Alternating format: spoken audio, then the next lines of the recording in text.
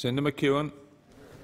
Thank you, Mr President. My question is to the Minister for Broadband Communications and the Digital Economy, Senator Conroy. I refer the Minister to the government's announcement in relation to the National Broadband Network on April 7, 2009. Can the Minister outline to the Senate some of the economic benefits that will result from the government's investment in a national broadband network?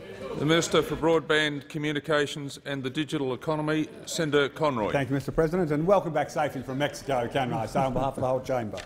The National Broadband Network is nation-building for the 21st century.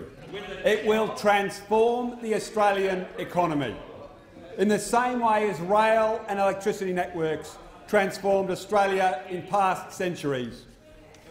A recent report by Access Economics found that the National High-Speed Broadband Network will positively impact our economic performance and lead to economy-wide productivity growth that would be 1.1% higher after 10 years compared to if the network was not built.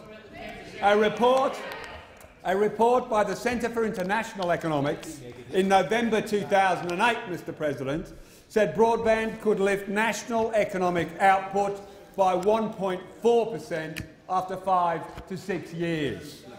This is equivalent to $15 billion in terms of GDP in 2007-2008. Now, Mr President, compare that with the GST, which was championed by the Howard government on the basis that it would add to GDP growth by 0.5%. The great economic reform put forward by those opposites, 0.5%. But the Rudd government understands that its investment in the national broadband network will create jobs and drive productivity today and into the future. It will create new efficiencies and sustainability. It will improve the availability of emerging services and applications in areas such as healthcare and education. It will position Australia to take advantage of the global recovery when it comes. Meanwhile, the Leader of the Opposition— your time has expired. Senator McEwen. Thank you, Mr President.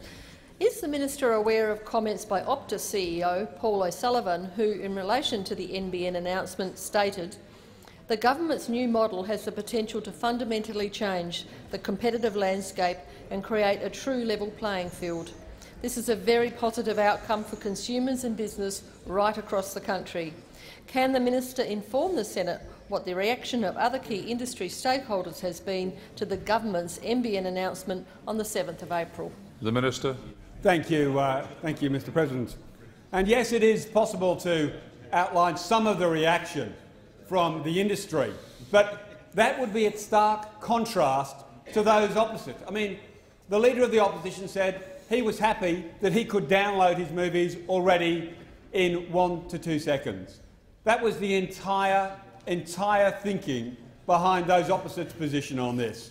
I'm happy I can download my movies fast enough. I can download my movies fast enough. Don't worry about everybody else. Don't worry about regional Australia. In Wentworth, I can download my movies as fast as I want them. It is fair to say that the reaction of the industry to the National Broadband Network has been overwhelmingly supportive. I will take this opportunity to inform the Senate of some comments from key industry representatives. Take IINet Managing Director Michael Malone. He stated, and I quote, Senator Conroy, your time has expired. Resume your seat. Order. Senator McEwen. Order.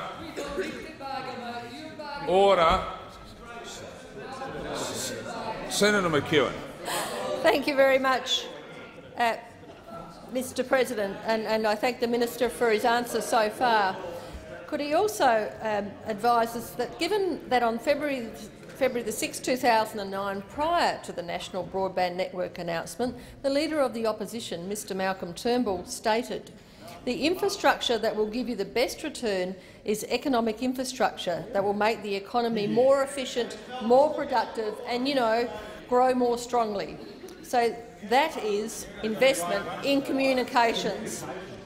Can the minister therefore advise the Senate if investment in productive economic infrastructure like high-speed broadband is widely recognised as a critical way to ensure Australia's prosperity? The Minister. Thank you. While the industry and government clearly understands that productivity gains resulting from high-speed broadband access, the opposition can only be described as confused. As the senator noted, prior to the NBN announcement, the leader of the opposition, you just keep hugging those nodes. The leader of the opposition said investment in productive economic infrastructure like communications was vital. Vital. Following the NBN announcement, Mr Turnbull backflipped, criticising the government for investing in high-speed broadband infrastructure and describing the NBN as a monumental policy failure. So now the opposition appears to agree with investment in productive infrastructure but oppose investment in high-speed broadband. In his speech to the National Press Club on the 6th of May 2009, Malcolm Turnbull stated, "Debt which is incurred to fund investment in infrastructure that increases the productivity of Australia will in time pay for Senator itself." Conroy, your time has expired. Resume your seat.